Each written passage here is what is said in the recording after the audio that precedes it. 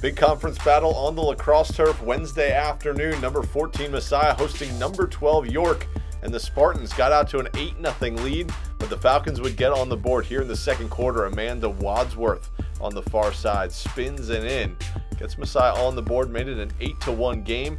That started a 4-1 run for the Falcons just a few minutes later. Great fake from Rachel Dellett. She finds some space. Schnurr's going to find the open stick at Dellett. That makes it a 9-2 game. Then still in the second quarter, 9-3 game. Mackenzie Schnurr again, this time finding Emma Lytle in transition, finishing off that 4-1 run.